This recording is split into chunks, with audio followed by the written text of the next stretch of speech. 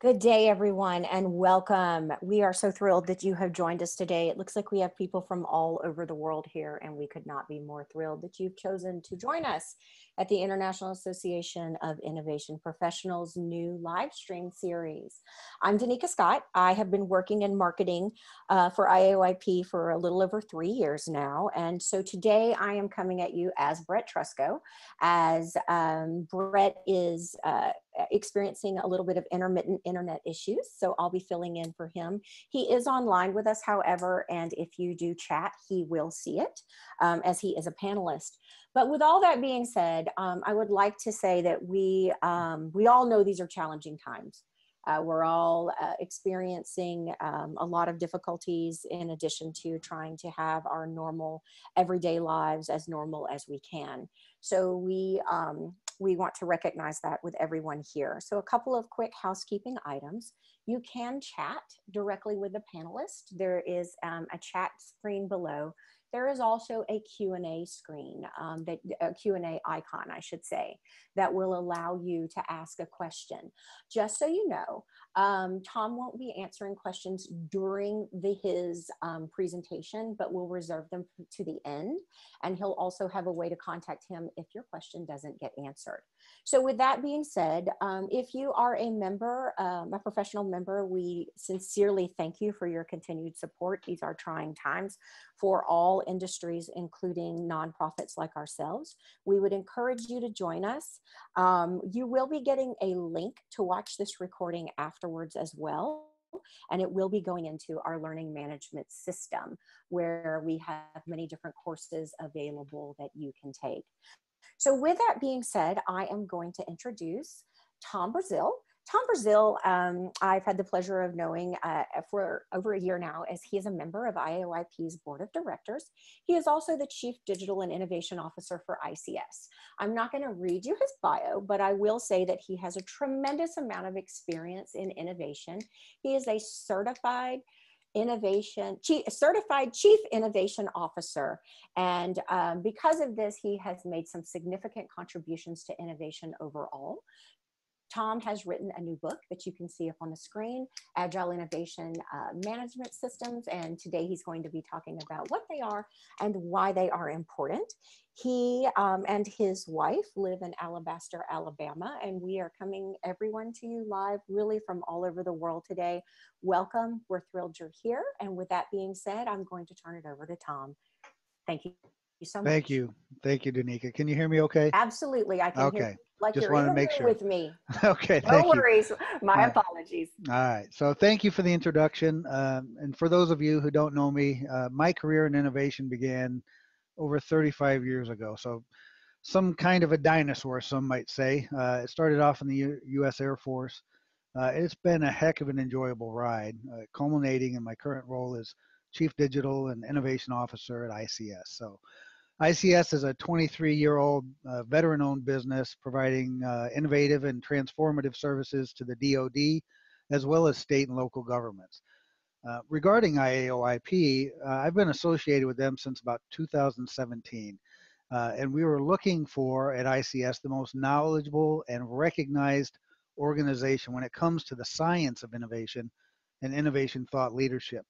So the book to the right of my picture was created as a result of my efforts at obtaining the IAOIP Certified Chief Innovation Officer cert. And unlike other certs that you can get all over the internet, certifications from IAOIP carry some real weight. For those that are not familiar with the IAOIP, they are the only nonprofit global organization that's recognized by both the American National Standards Institute and ISO, International Standards Organization. And they were appointed by ANSI to lead the U.S. Technical Advisory Group to the ISO Technical Committee that creates the ISO 56000 series of innovation management system guidance standards. So they also wrote nearly 1,000-page global innovation science handbook, which is the largest innovation body of knowledge anywhere. And they also run the International Journal of Innovation Science. So they're uniquely positioned to examine and evaluate against best practice certification criteria in the various disciplines associated with innovation.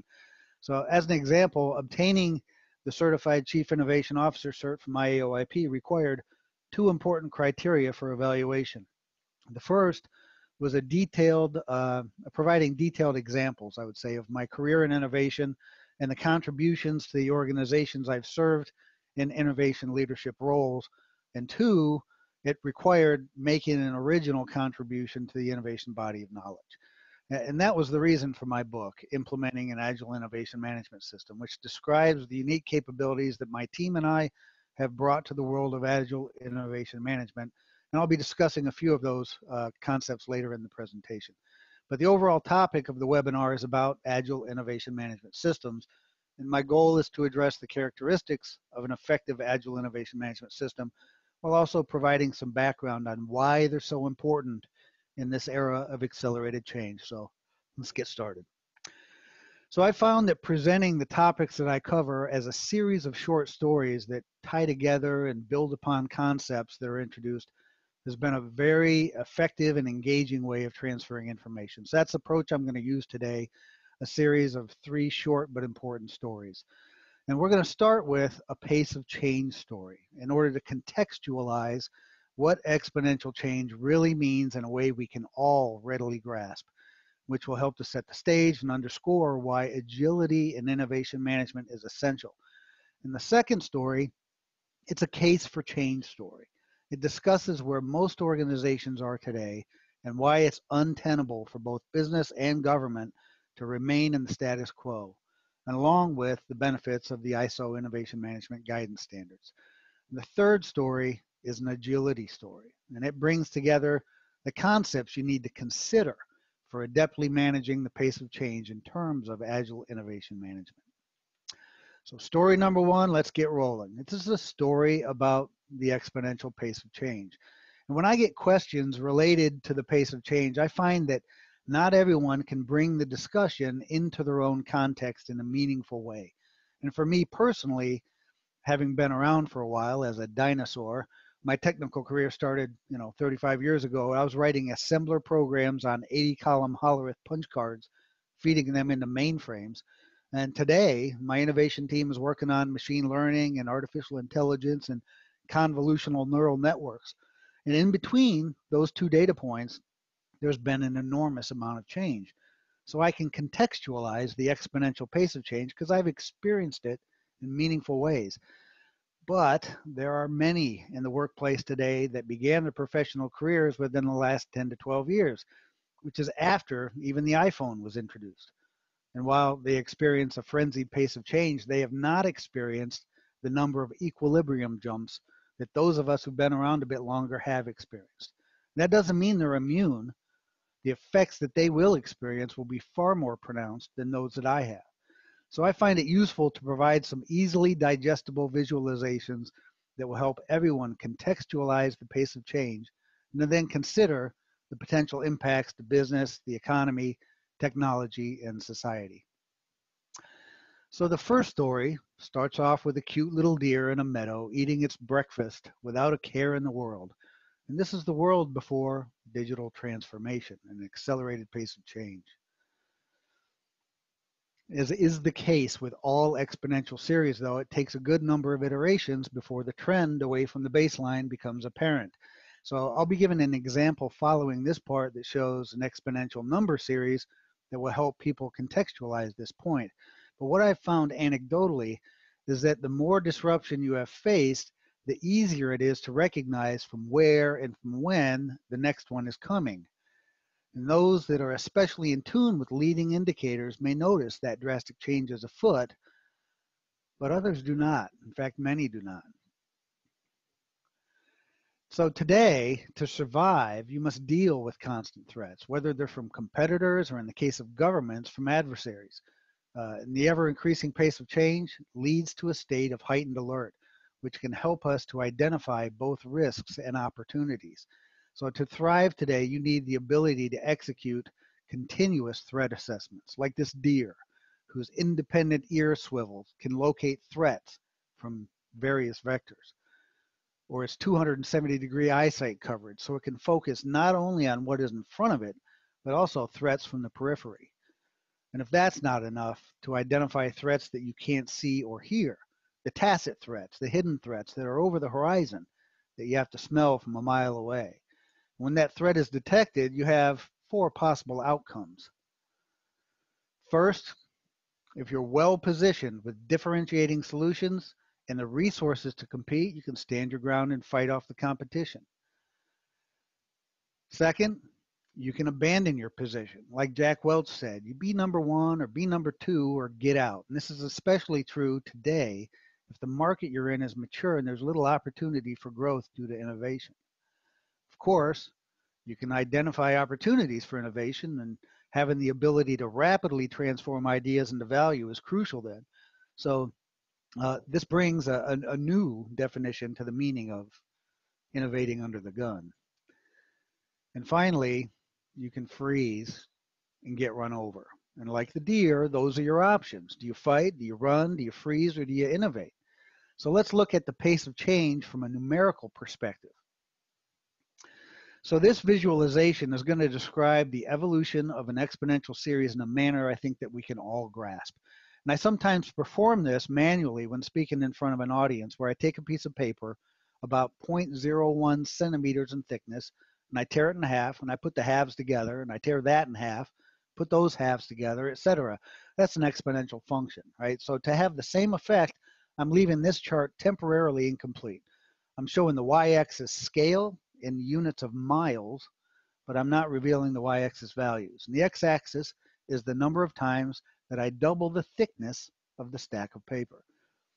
And there are also four markers along the curve, one at the 9th doubling, one at the 27th doubling, one after the 42nd, and one at the 43rd. So let's see what those are and what their values represent.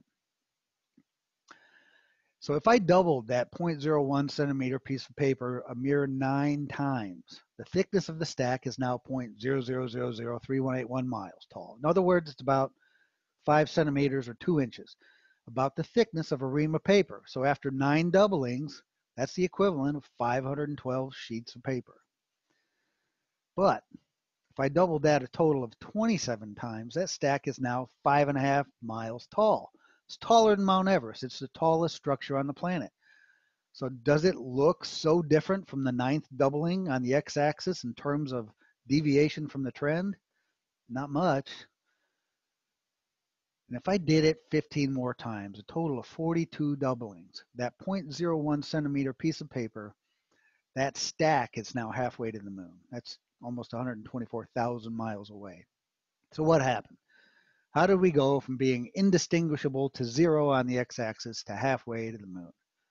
Well, what we typically don't consider is that as we move right down the x-axis, the technological changes introduced in each iteration represent an aggregate set of innovation enabling capabilities. In other words, the more we innovate, the better we innovate, and the better we innovate, the faster we innovate. And so this is the scenario we're facing. Now, I want you to clear your mind now and imagine this. Imagine that the series is now a timeline, and the start of the series is the Industrial Revolution in 1790. And the 42nd doubling, that's today. Quantum computing, artificial intelligence, machine learning, autonomy, augmented reality, robotics, etc. Now consider all of the technological and societal ramifications that have occurred between those 42 doublings. How many times has society shifted under the weight of those changes over the last 230 years? It represents an immense amount of change and adaptation across the entire world. Now, all of that, the impact of all of those advancements and disruptions to society happen all over again, but in the compressed timeline of the very next doubling. All of the ramifications from the Industrial Revolution until today with one more doubling. So can you fathom that? Can you grasp it? So we have to recognize where we are at on the timeline of the exponential curve and find a way to manage only the part of that change that is pertinent and meaningful to our own context. And that requires an agile approach to your innovation management. Otherwise, you'll get lost. So that's the end of story one, where we understand the context and the magnitude of the pace of change and understand that we have to be able to deal with this in our own context for what's pertinent to us. Story two, introduction to innovation management guidance standards. So we'll talk about the genesis and the evolution of the definition of innovation management and the recent introduction of the long-awaited innovation management guidance standard.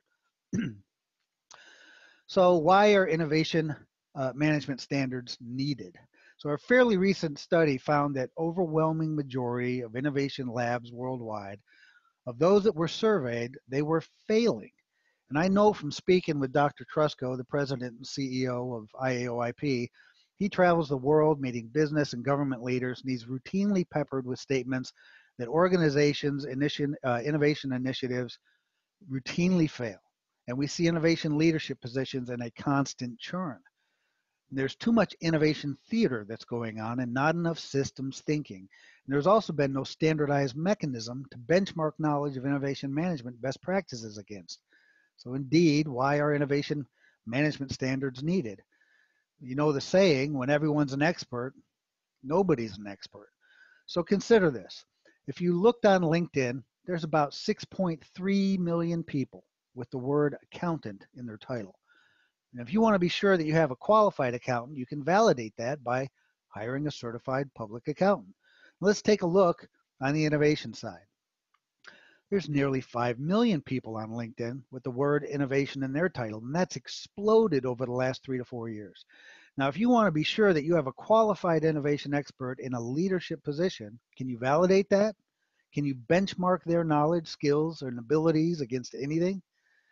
So don't you think that for such an important concept that impacts every aspect of our lives and for which organizations depend to keep up with the pace of change, that we should have at the very least a common understanding of the language of innovation, terms, definitions, a common understanding of the available tools, use cases for which they're well suited, or the link between organizational strategy and portfolio management, the different types of processes and best practices associated with each use case, strategic and tactical and applied research, on and on.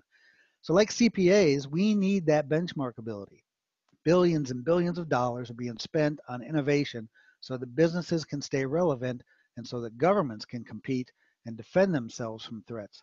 So if you wanted to hire a certified innovation expert, who does the certifying? It needs to be standards based. So let's look at the guidance documents that are released and those being worked on. So the ones in green are the ones that are already released. But first and most importantly, notice the words in blue near the top. These are guidance documents. These are not going to prescribe a specific approach to implementing a management system for innovation.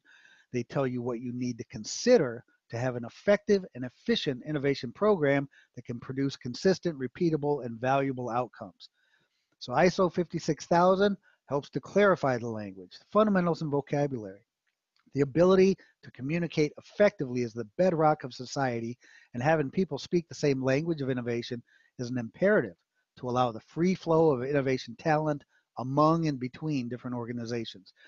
56002 provides guidance on realization of value, future-focused leaders, strategic direction, a culture that supports innovation, exploiting insights, managing uncertainty, adaptability, and of course, a systems approach. And 56003 provides guidance on innovation partnerships. So for example, our company, ICS, we created an innovative systems engineering joint venture called Red Team Engineering. You can see it at redteamengineering.com. It was designed specifically to capture a seed on a $7.5 billion DoD contract, and we were successful. The steps we considered in the formulation of that joint venture are provided in 56003, extremely valuable document. 56004 is a guidance standard for the assessment of innovation management systems. This will be crucial for assessors as the move toward auditable standards are made. And if you're a government organization, for example, and you're actively contracting for innovative solutions or providing oversight of that effort, how can you assess whether those entities are positioned to consistently provide value to the government in terms of innovation? This guidance document gives you insight in how to evaluate and assess those entities, and very important. And the rest are in development right now, but they have active working groups, and they'll be coming out over the next year or two. 56005, guidance on the tools and methods for intellectual property management. And that's crucial knowledge required for managing the expected and desired outcomes of innovation. 56006 is guidance on management of strategic intelligence. 56007. This is guidance on idea management, something that as recently as 10 years ago was considered to be the essence of innovation management, but in fact is just one of the many important components of innovation management. Finally, 56008 provides guidance on both qualitative and quantitative metrics that you need to consider for effective measurement, improvement, and monitoring of your innovation management system. So what is an innovation management system? And this is where it kind of gets complicated, because without standards, industry was free to define terms and definitions for anything and everything. And that included the concept of innovation management. So our company, ICS, we're a client of Gartner, right? So I have access to all their research, all their analysts, et cetera. And I've read over 135 Gartner research reports going back to before 2000 to understand the evolution of industry and analyst thinking in this area. So originally, industry defined innovation management in terms of the management of ideas. In fact, there's still a band of thought that considers innovation management only in terms of idea management, when in fact, on the previous slide, I showed that ISO considers, and I say ISO, I'm talking about a world group of innovation experts, considers that idea management needs separate guidance document because there are separate processes and sub-processes within that part of the innovation management system. So according to ISO 56002 guidance standard, an innovation management system is a set of interrelated and interacting elements aiming for the realization of value. It provides a common framework to develop and deploy innovation capabilities, evaluate performance, and achieve intended outcomes. That among other things, but that's the general gist here. So what does an IMS or innovation management system entail? It involves taking into account the context of the organization. So if you've done ISO 9001, you know that's important. It's industry trends and market forces and market trends and who's your competition, who are the insurgents, what are the rules and regulations that you have to adhere to, on and on and on. Everything and anything that can impact your organization has to be taken into account as part of your research. There's leadership and commitment. There's innovation policy. Organizational roles and responsibilities. You're talking about from the leadership down to your innovation managers and champions and the creative types, right? So who does what, who's responsible for what in your organization? Those are guidance documents that cover these important roles. There's also planning, how to plan to address risk and opportunities, and the operation of the innovation process, right? There's other things that covers necessary support for innovation in terms of people, time, knowledge, finance, infrastructure, and all the tools and methods. It's a lot to consider, but it doesn't mean that it's overbearing, and we've proved that, right? It's not heavy, and it doesn't impede the creative aspect of innovation. In fact, what the guidance standards do is tell you what you need to consider. It is not prescriptive. Okay, they tell you what you need to consider to be effective and efficient. And in the next story, we'll discuss how an agile innovation management system can accelerate your innovation activities while also meeting ISO 56000 series guidance criteria. So that's the end of story number 2.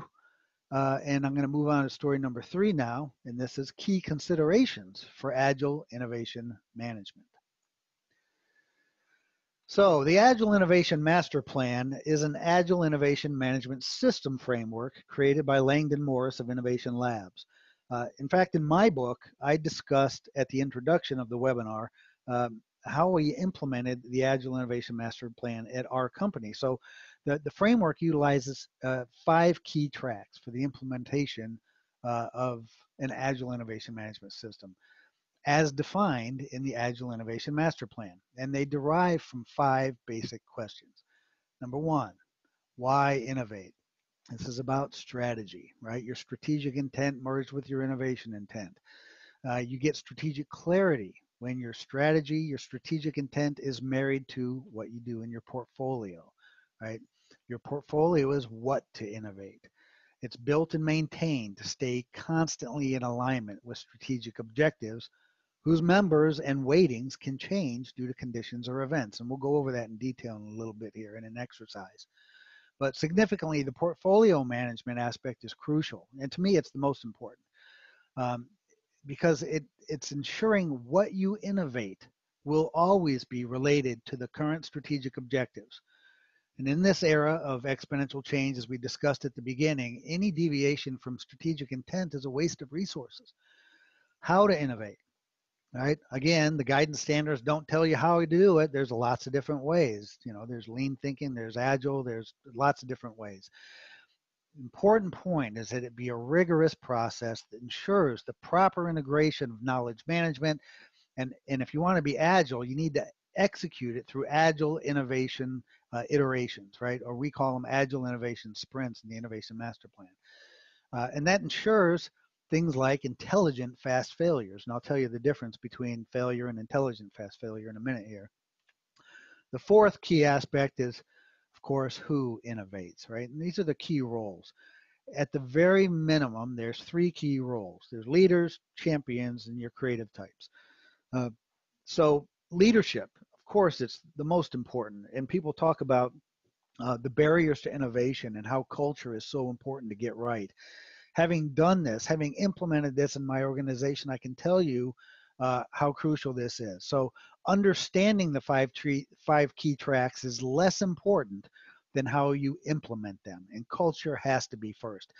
And you have to start at the top because management and leadership have to absolutely understand the necessity for innovation, and they have to understand the importance of linking their strategic intent with the makeup of the innovation portfolio, and they have to make sure that they understand all of the different kinds of risk that need to be mitigated and when you are in an innovative organization.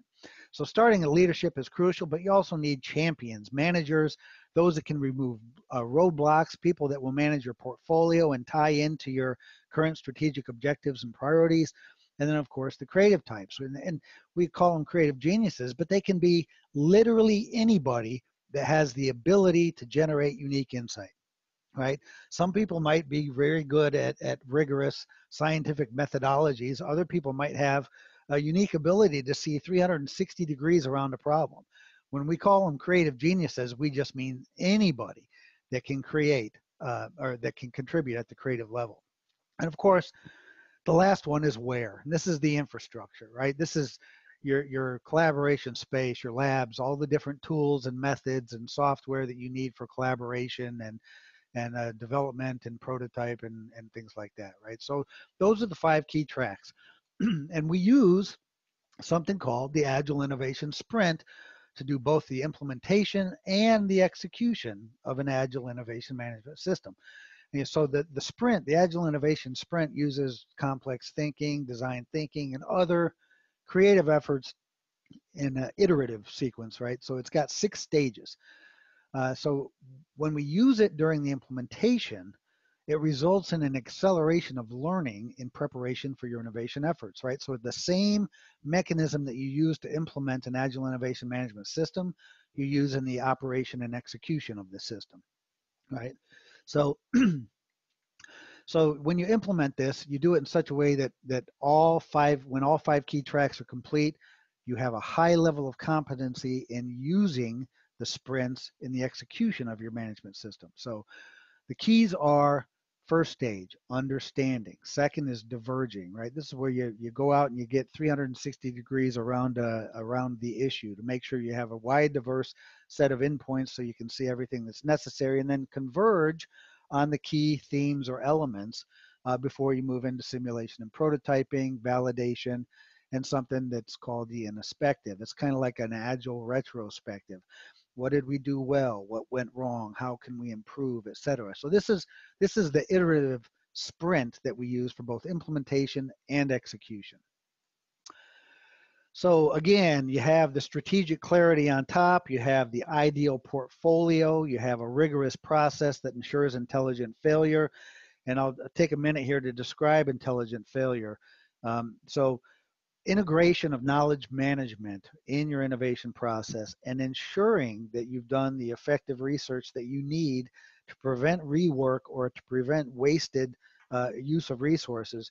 That's the difference between failing and failing intelligently, right? So if and I hear this on the internet a lot, people, they promote failing. It's great to fail. It's great to fail. Uh, I don't think so. It's great to fail intelligently because you're reaching beyond existing knowledge in the search for new knowledge.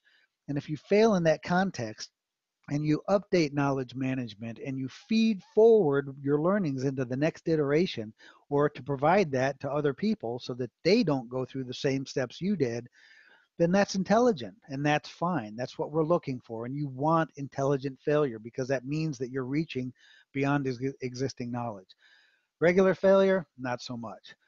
The next one, engage culture. It's extremely important, as I talked about, and of course, the right tools. And you implement these through strategy sprints, portfolio sprints, process sprints, culture sprints, and infrastructure sprints. And those are all detailed in the book. But what we did that's kind of a little bit unique is we added some additional components for extra agility. So before our implementation, we considered everything. We took a good look at what was available in the market today. We considered the pace of change. We considered the limitations that we thought that existed among existing innovation management systems, and the ideal system to ensure that we could continuously adapt to the pace of change in an agile manner. So we looked at that, did a gap analysis, and we found three things that we needed to add. So, and you'll note something unique about these when I talk about these, because every single one has the word objective in it, and it's important. So the first one, an objective means of selecting from the pool of eligible ideas for the next projects to initiate. What does objective mean in this sense, right? So if you've been innovating for a long time, you've seen this, right? Which is favoritism, undue influence, pet projects, or the inability to let go when you've invested a certain amount of resources over a period of time, and yet the market shifted away and you've got to change directions. You have to pivot, right? So what did we do? We implemented an algorithm to objectively and dispassionately perform certain functions for us. This eliminates subjectivity, increases velocity. So I'll provide an example of how we do this in a bit. The second one is we realize that prototyping needs to be objectively evaluated to ensure intelligent fast failures. And this means that we have a formula. It's called the functional value of innovation, right? And it allows us to measure the impact of an innovation prototype. It ensures objectivity. It's based on smart metrics, and it makes sure that we are on the right track for an ROI so we can intelligently can it if it's not moving forward, or we can put it into incubation or recycle it or whatever, or we can kill it if the objectives change at the strategic level. So this allows us to quickly determine, are we on the right track or not? And of course, finally, again, and I talked about this as the most important part, how you manage your portfolio to me is most critical in terms of agile innovation management. You need an automated means of pivoting the portfolio in an objective manner, especially if you're a larger organization and you've got a lot of stuff going on at the same time. And I'm going to go through an exercise that gives you an example of how an organization can have changes to its strategy or strategic intent or its priorities, and then how the innovation portfolio needs to adapt almost if they're linked directly together, right? And that's the key here is making sure that you can do this in an objective manner, because there's far too much pressure to keep hold of projects that you've invested a lot in. But if the market's moving away or industry is changing or technology is changing too fast, you got to be able to let go. You got to be able to stop, pivot, and go in another direction. So, managing change with agile portfolio management. I want to take a minute to discuss what I believe is the most important part of agile innovation management systems. So, managing your portfolio in an agile manner is critical to be proactive in your response to change. So, to understand how we create and maintain the right portfolio, you have to uncover the strategic intent, and strategic intent can't be defined without a vision. So you got to start at the top. So for the sake of completeness, let's define some terms here. The vision is where you want to be in the future. The strategy is the plan you create to achieve the vision. So for ICS, as an example, our vision is to be the company that everybody wants to work for, everyone wants to do business with, and everyone wants to own. Okay. Is that something we're going to achieve? It will be perpetually outside of our grasp, but we have a strategy in place to reach for it. Okay. So the strategic objectives, the next step, these are the measurable steps, the executable steps to achieve your strategy. And the innovation portfolio is the pool of ideas and projects that should be aligned to one or more of the strategic objectives in order to develop and deploy the means of successfully executing against the strategy. So the other thing to note here is that the frequency of modification or change increases as you go from the vision to the portfolio. So vision can be so forward looking as to be almost unattainable like ours, whereas the strategic plan to achieve the vision may change periodically, and the strategic objectives and their weightings may change more frequently as conditions or events dictate. But because the portfolio is based on the current strategic objectives and their priorities, when those change, you need to pivot. So it stands to reason that agile portfolio management is of crucial importance. So Langdon Morris had this quote, and I've always loved it. He says, "To innovate consistently, you have to make a distinction between luck and innovation. Either you have a reliable system for innovation that delivers consistent results, or you hope that your people luck into good ideas. Those are the only two options. Which do you prefer?" There's another part to this, right? So you hope that your people luck into good ideas and that they can execute against those ideas to transform the idea into value. So that those things are important, right?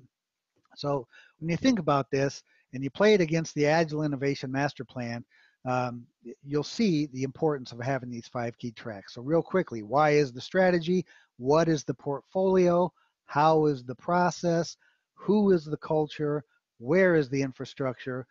But we're only going to talk about the first two in this example.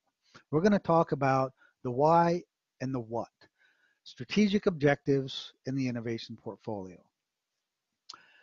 So strategy being derived from vision. For this example, we want to define an example future state that we are passionate about achieving and that will set the stage for the creation of a strategic plan to achieve the vision.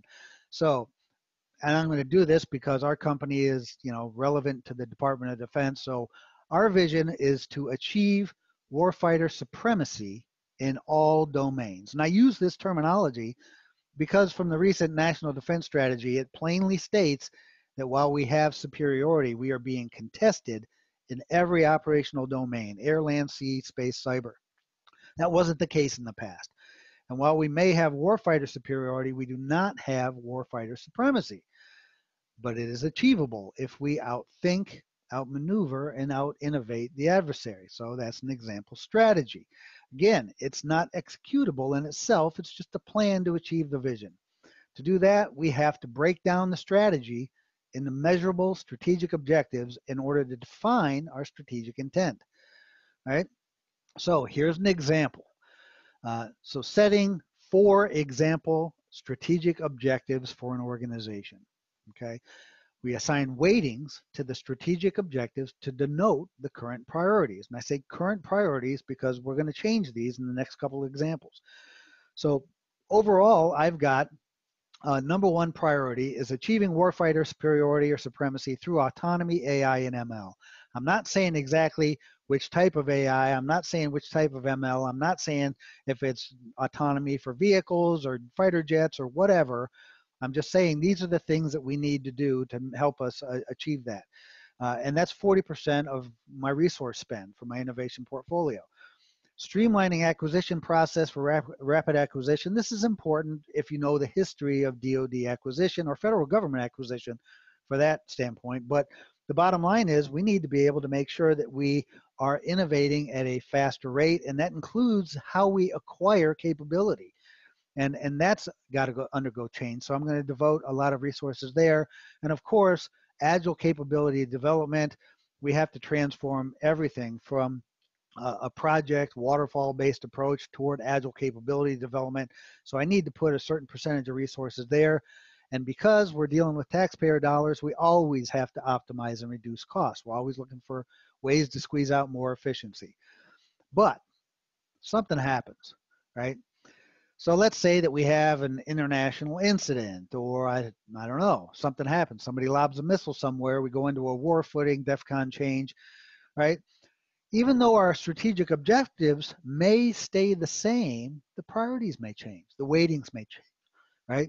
So I still have to achieve the warfighter superiority through autonomy, AI, and ML, but I need for my war footing, I need to streamline the acquisition process faster. I need to develop agile capability in an agile manner more rapidly, et cetera. And when it comes to optimizing and reduce costs, I may need to defend the nation. I'm not interested right now in how much it costs. Okay. So this is the kind of thing that you're talking about. Now, if these are connected directly to the management of your portfolio, this can happen seamlessly. And it's always in alignment then with your strategic leadership and your strategic intent. Another scenario on the opposite end. Let's say we're in a time of peace and you go through sequestration or budget cuts, et cetera. Well, I still have to achieve warfighter superiority because my mission in the DoD is to defend the nation. But I'm not on a war footing, so streamlining acquisition is not as important today as it was during a time of war or whatever. And capability for agile capability development, that's always going to be important. But I do need to spend more money on finding ways to optimize and reduce costs because we're in a period of budget cuts, right? So this is the kind of thing the kind of thinking that you need to have in order to do this objectively and in an automated fashion. So to dynamically pivot your portfolio of ideas and projects, right? They can be considered together in some situations or separate in some situations, but they need to be scored in relation to criteria which can change based on conditions. So there's several different ways to go about this, and these I'm not prescribing all of them. I'm saying here's about 3 of them. So number 1, strategic objectives. Scoring each idea or project's orientation toward the strategic objective weightings. Right? So we have innovation council members that do that. They're competent people, they're trained and certified. You can do it toward the type of innovation, right? So executive leadership sets short, medium, or long-term portfolio weightings, and projects are aligned to the right type, again, in an automated fashion. And then risk reward factors. This is common for product-based companies, right? So you have risk factors and reward factors, and you have to consider what the market is needing or the market can bear, right? So again, executive leadership is involved. They're involved in setting the weights in the strategic objectives, in this case, the risk and reward factors. And then competent people score them for closeness of fit. And here's an example. So on the top, we have reward factors, and I'm listing a few of them. So benefit to customers as an example, revenue potential, competitive advantage, or enhances our brand. The weightings are provided by executive leadership. What's important to the company? They provide the weight, and then the next column, the rating, those are performed by competent people, in our case, certified managers of innovation, that can score them in relation to the strategic objectives. And then you just do a simple multiplication and you have a score. You add them all up, and that's your total for your reward factor. You do the same thing for your risks: financial risk, market risk, technology risk, etc. Competent people rate against the weighting and you get a score. Now, what this provides you is the ability to plot these. You put them on a grid. You can do this in Excel, right? But what you get is on the y-axis, the reward factors, and on the x-axis, the risk factors.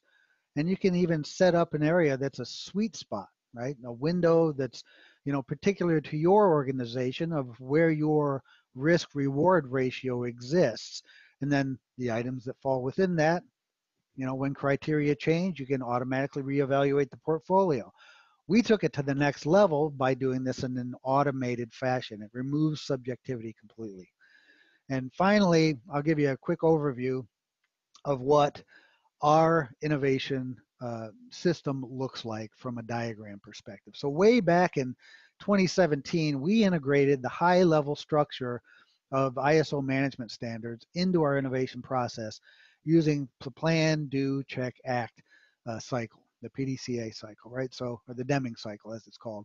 So this was about almost 3 years before ISO 56002 standard came out that provided guidance on the benefits of doing the same, right? But we did it because we're an avid ISO 9001 practitioner, and we wanted to ensure a system approach. We wanted to make sure that we had it was process oriented, it was auditable, that prevented rework, ensured an effective and efficient use of our resources to maximize our ROI, that we considered the context of the organization, risk and opportunity management, knowledge management, research for trends, forecasts, customer needs and requirements, market needs, etc. And then everything else is you have a high level strategic flow, and then you've got a tactical flow on the internal side, which is observe, orient, decide, and act. So along the way, we've made sure that we have alignment for strategy, right, and culture. We have portfolio management and metrics. We have a rigorous process that ensures consistent outcomes, prototyping and evaluation objectively, fast, intelligent failures that both take from and feed knowledge management, right? Those are all important aspects for our Agile innovation management system. So that's the end of story number 3. We are about 48 minutes in, and I'll be glad to take any questions. So Danica, if you want to jump in here. Absolutely.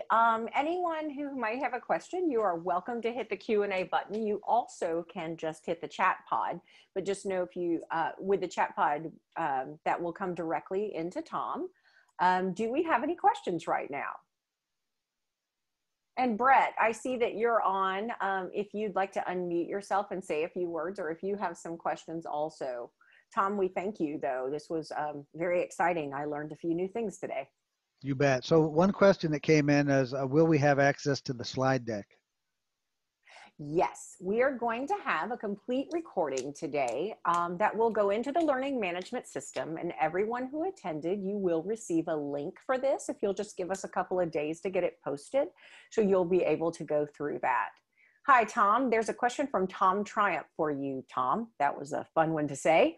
How might we be able to go through training? What's involved in getting certified? I am going to let Tom and Brett speak to that if you'd like to, especially Tom, since you've gone through it. If you would say a few words. Yeah, sure. So I and my organization have gone through various levels of training and certification at IAOIP or through IAOIP. We have 6 certified managers of innovation in ICS, in our organization, and it's extremely important. As far as training and certification to be in alignment with ISO 56000 series standards, I know for a fact that we have our members of our U.S. Technical Advisory Group, and I don't know if Brett can jump in and talk about this, but we have members of our U.S. Technical Advisory Group that are working with an international organization called DACRA that is going to be providing that kind of training in concert with IAOIP for the ISO aligned innovation management guidance. And I can jump in and say, yeah, as a matter of fact, we've got Frank Vole, Rick Fernandez, we've got Langdon Morris are all on this call. I believe Julio Fuster is also does certification prep classes. One of the things about being an ISO accredited certifying body is we can't force anyone to take any training from us. So if anyone says you need to be certified by taking training from them, they can't be ISO certified. So there are people out there who can do the certification prep classes, as well as anybody on this call that wants to become certified and then start offering their own training classes. We're happy to work with anyone in the community. I see Tom's got his hand up.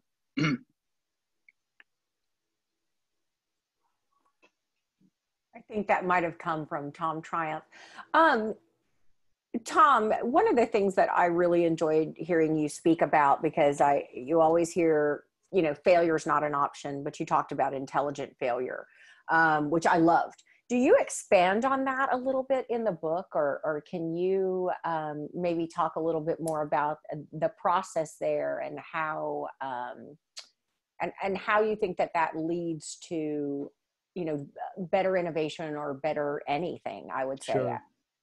Yeah, sure. Yeah, of course, I talk about it a lot in the book. But the basic concept was, when we were putting together our Agile Innovation Management System, that was one of the things that kind of rubbed me the wrong way, because you hear people talking about failure and how important failure is. Now, in some contexts, it's just about the only way you can learn, right? So, if you imagine starting a business, right? You hear business owners talk about this a lot.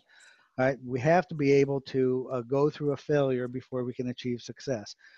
Yet on the same hand, I know people who have literally done the preparation, done the research that are necessary to be prepared to succeed, and then followed through on a well-established plan and executed against it, and did not ever experience a failure, right? But understanding that's using the experience of others, right? So when we talk about knowledge management and innovation, it's using what we've learned in the past or others have learned in the past. On a business perspective, it's learning about what other failures people have experienced so that we can also benefit from their failure so that we don't have to.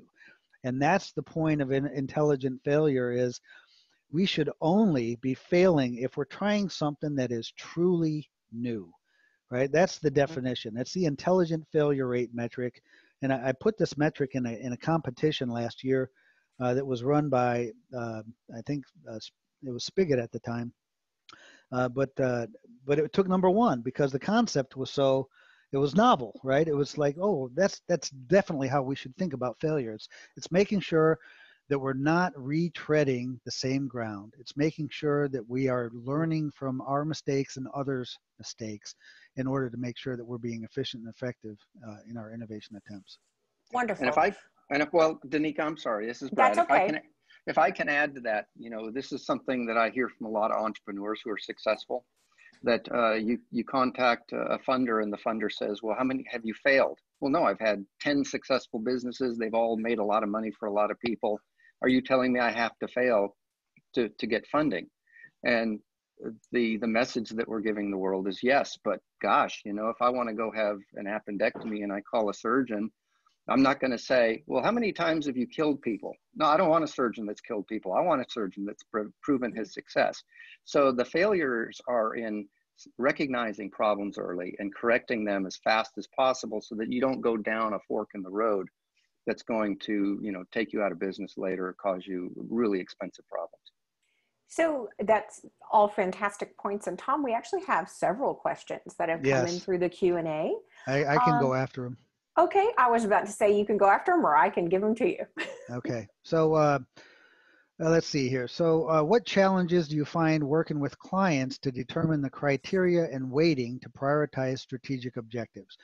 And this is important. So as I had mentioned that we discussed, or we are innovating on behalf of the DoD. So a lot of times we are doing two things. Number one, we can innovate in conjunction with a client, or two, we can innovate in an unsolicited manner on behalf of a client.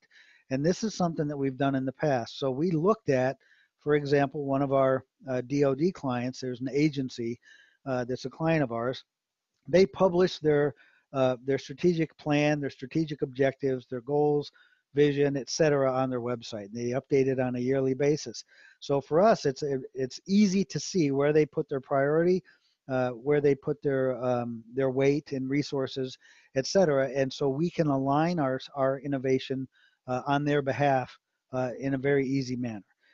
There are other organizations that keep those close to their chest, right? So as an example, the National Defense Strategy, when it came out, there's a public version and then there's a classified version. We don't see the classified version, right? But what we saw was a top level change in strategy at the top that filtered down through, the Office of the Secretary of Defense, through the combatant commands, unified commands, all the agencies, field units, et cetera. Everybody's strategy changed all the way down.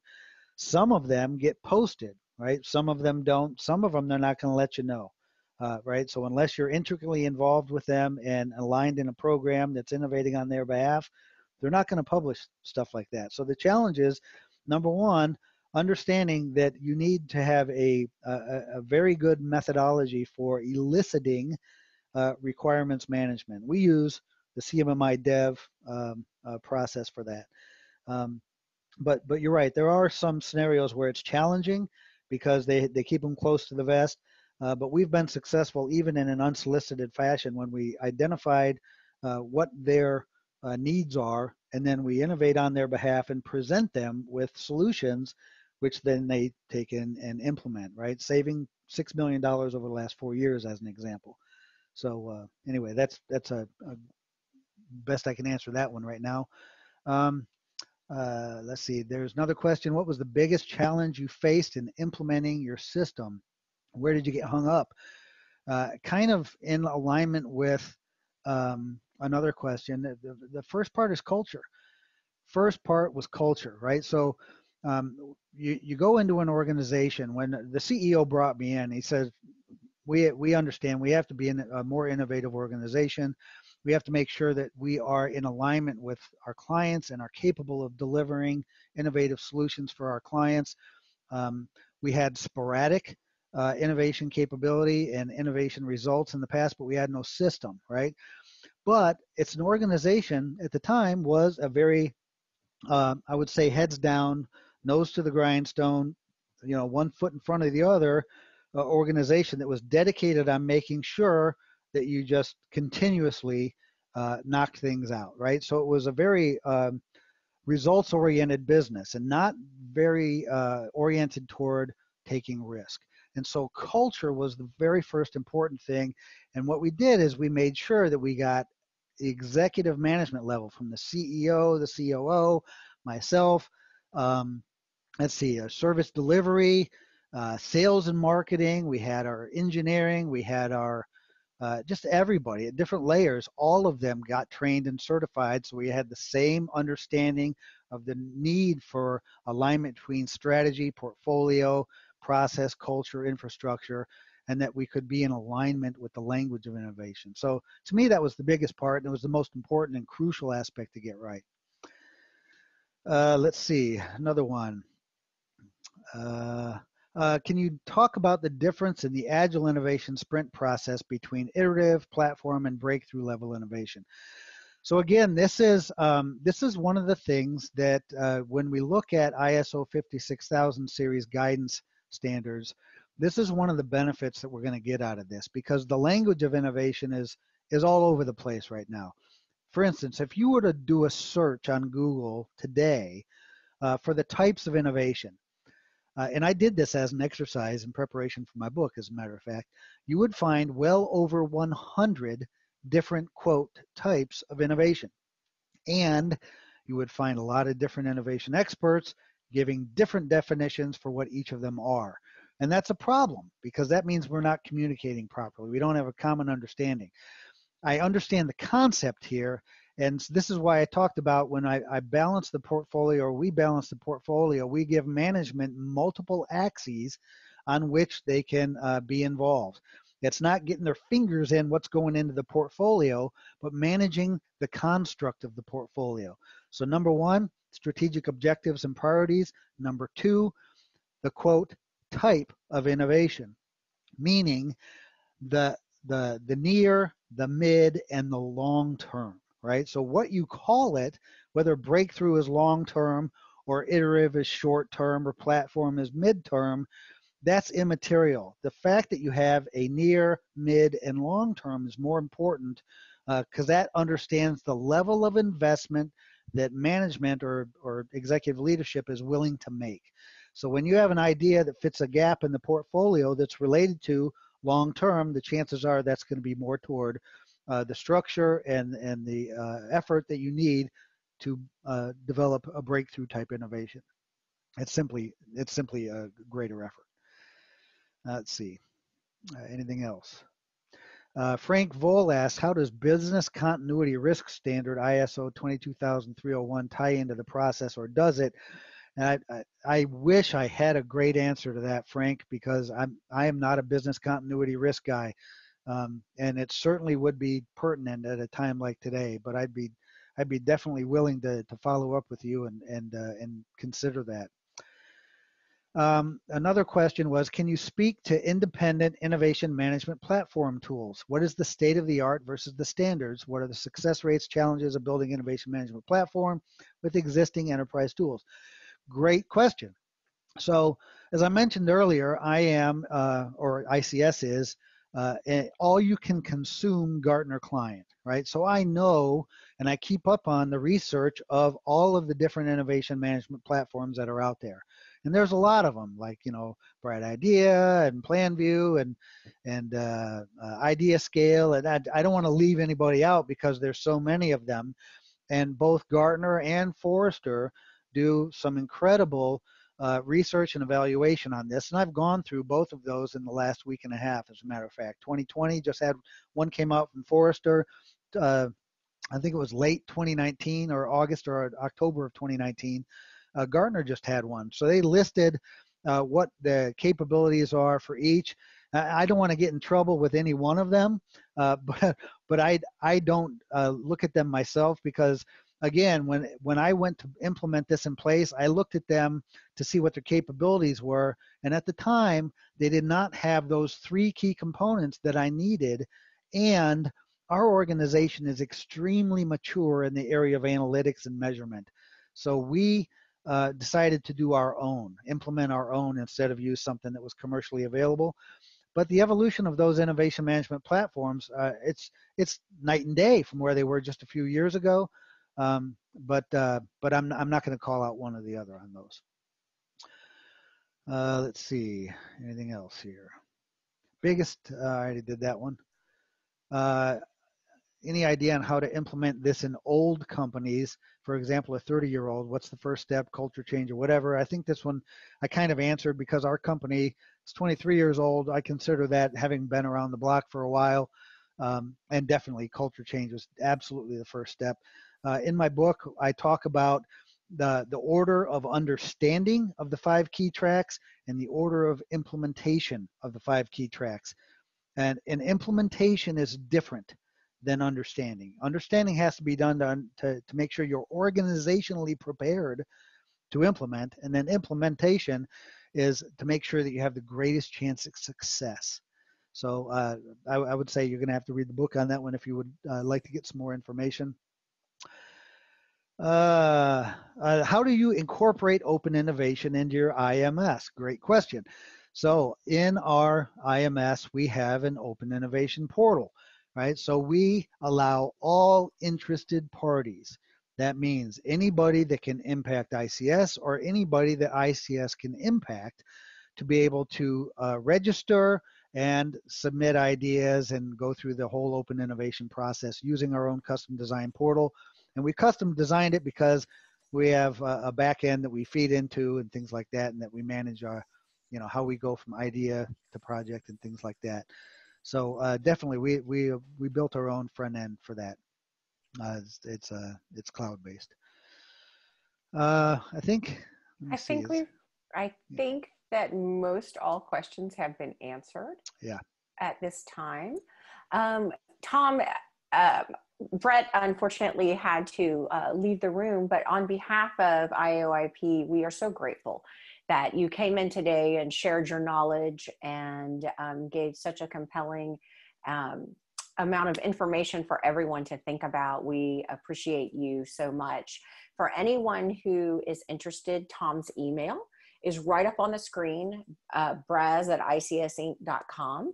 You can also find his book in Amazon. I have a direct link to it, or if you received any of our emails, you should be able to also link to it as well. We will provide the link to the book when we provide you also with a copy of today's, or the ability to access, I should say, today's live stream with Tom. Tom, is there anything else you'd like to add at the end? And then I'd like to introduce our next speaker that will come up in April, Tom Triumph.